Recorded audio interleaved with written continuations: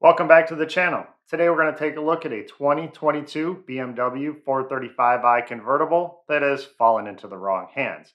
Now this is a 15,000 mile clear title car. It came from one auction, went to the doctors, and then went to another auction. And what the doctors did to it isn't so good. I don't think the patient's going to make it. So let's take a look at what it looks like now, what exactly they did to it, and what it looked like before, and see why you don't want to buy this BMW. All right, so here is our BMW. Looks like a nice light front hit. Missing a headlight here, which isn't a big deal. It's now a daytime only car, and we don't need that turn signal because BMW drivers don't use them anyway. So no big loss. We're missing our massive grills that BMW just keeps increasing the size of. So a bumper assembly will take care of this, and a headlight. Looks like we have a drywall screw holding our bumper to our headlight. And nothing screams quality like a drywall screw on a car. Apparently, they had some more drywall screws left in the box because they screwed the fender to the bumper, or the bumper to the fender. Um, we do have a broken windshield. That's usually from the hood going back into it. Kind of a little red flag there. We also have some damage on the front edge of our door. That's usually from the fender going back into it. Another red flag there because there's no damage on our hood or our fender.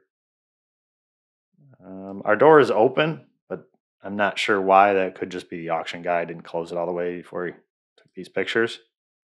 Or the tow truck driver, whoever touched it last.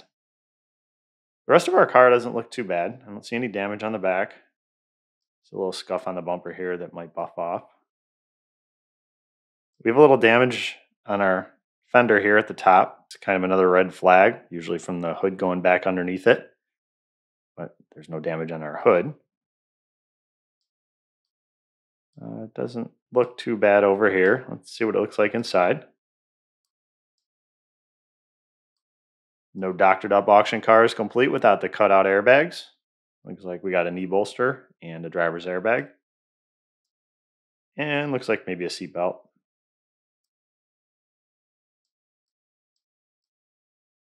Everything else in here looks pretty good. No curtains on a convertible. Seats look okay.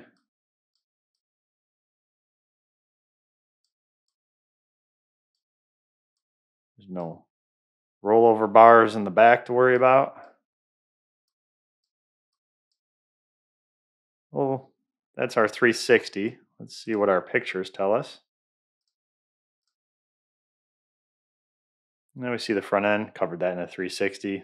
The 360 guy did a pretty good job.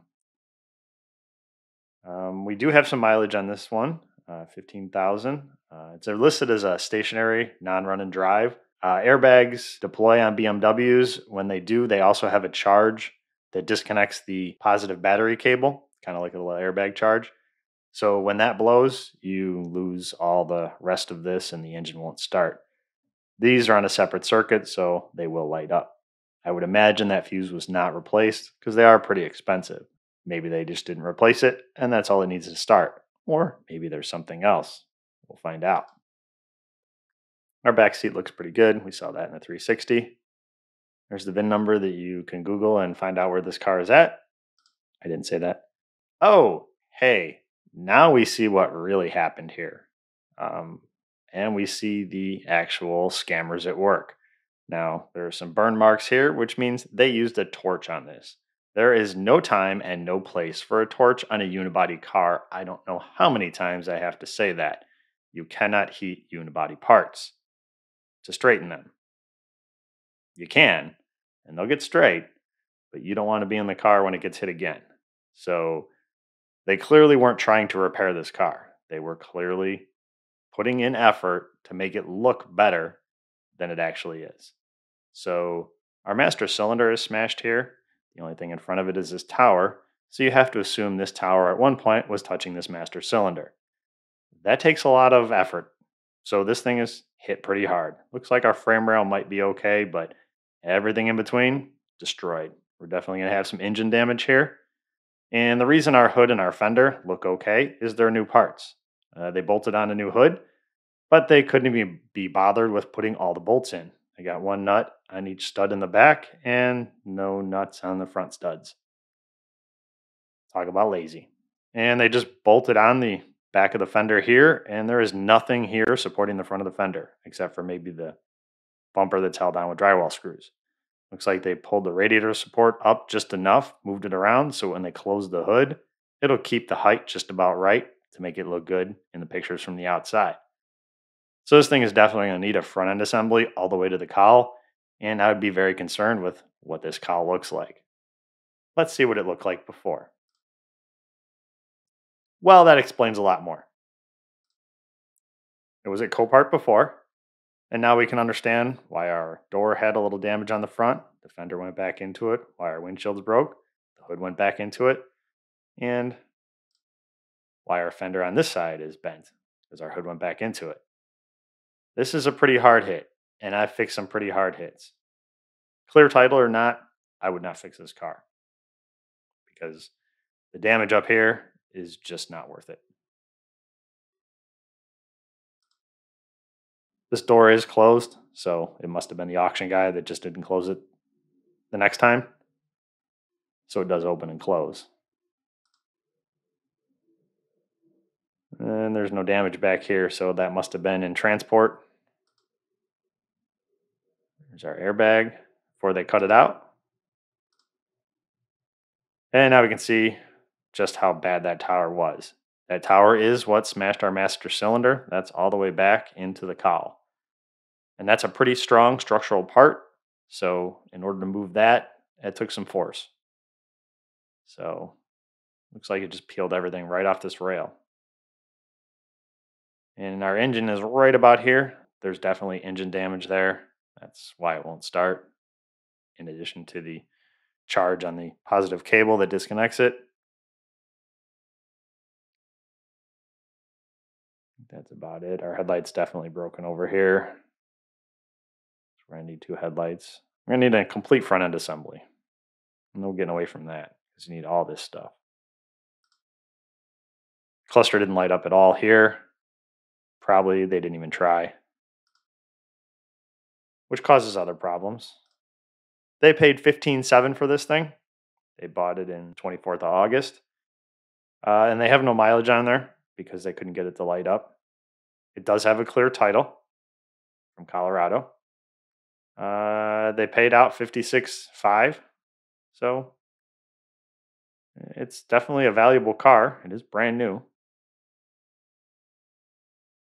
And here they're trying to get $22,900 for it. So after auction fees, they probably had about $17,000 in it. They had to ship it to them. They had to put a hood on it, a fender on it. So they do have some money in this thing. I don't know how much. Guessing maybe 19, 20,000. So they're just trying to get out of it. Still has our clear Colorado title. It is listed as partial repairs. Apparently they use that repairs term loosely.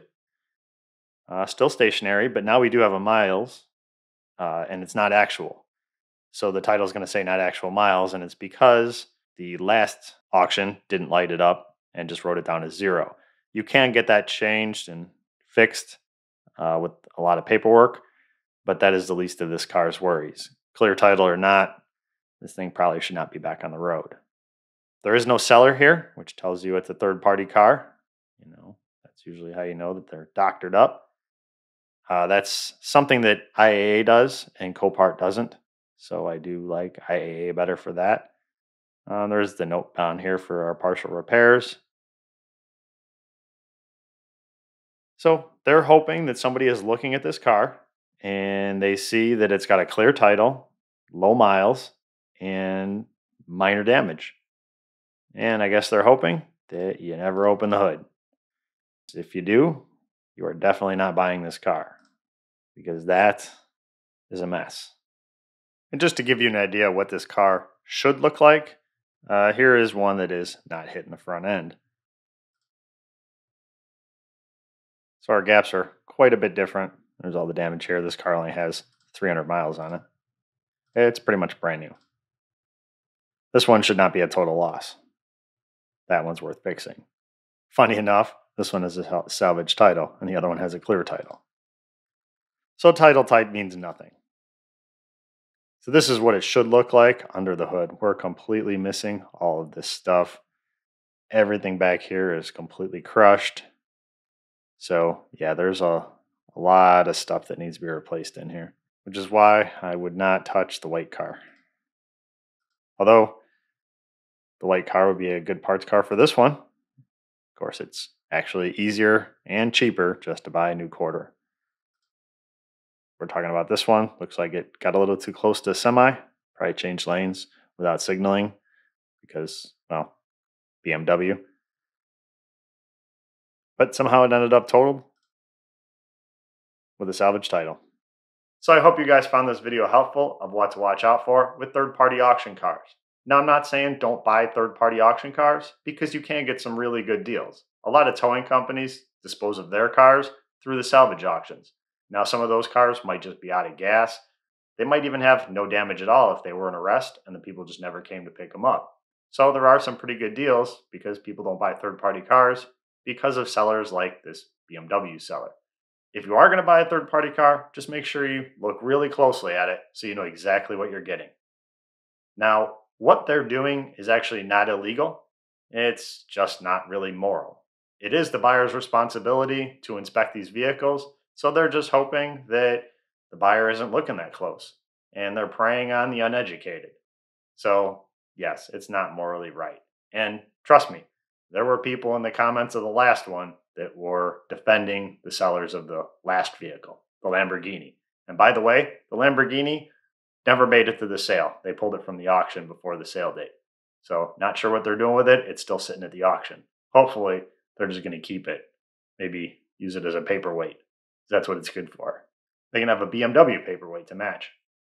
So, whenever I get a chance and I see a car in the auction that warrants a closer look, I'll throw it up here. So, we'll do those on days other than Fridays.